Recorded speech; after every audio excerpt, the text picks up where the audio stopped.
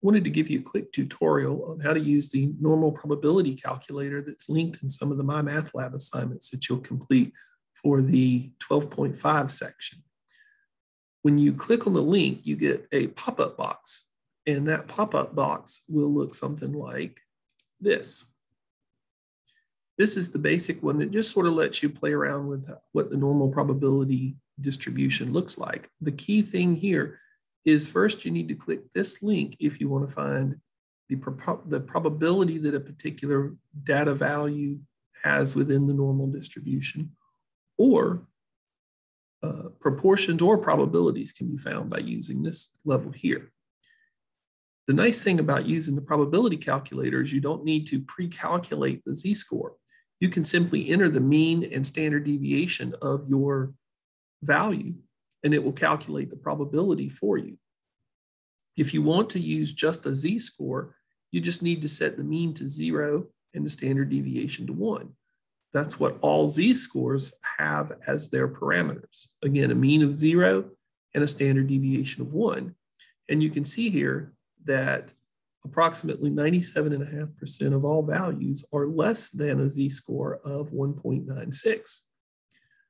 Let's look at a different distribution. Let's look at the distribution of IQ scores.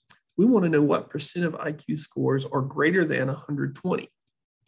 Well, IQ scores have a mean of 100, a standard deviation of 15, and we want to know what percent are greater than. So we go to the upper tail test, X is greater than, and we put in our key value of 120.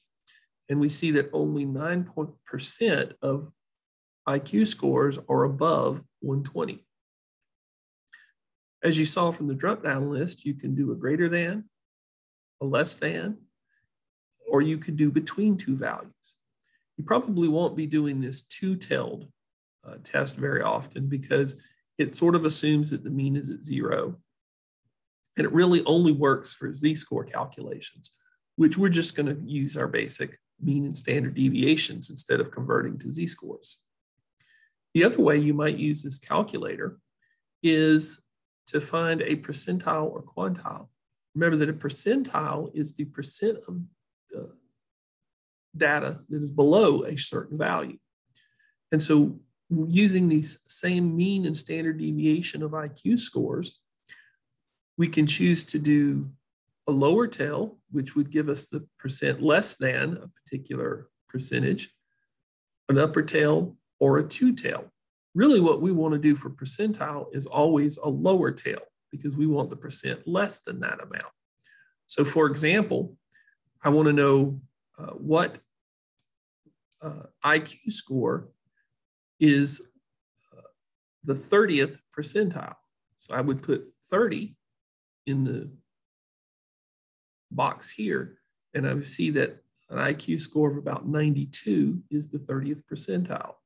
Or if I needed to find the 75th percentile, the upper quartile, if you will, I get a score of about 110. And so by putting in either the percent into the percentile quantile programmer calculator, or adding the actual value and adjusting the mean and the standard deviation in the find probability counter, I can quickly find these proportions and values that are required for this section.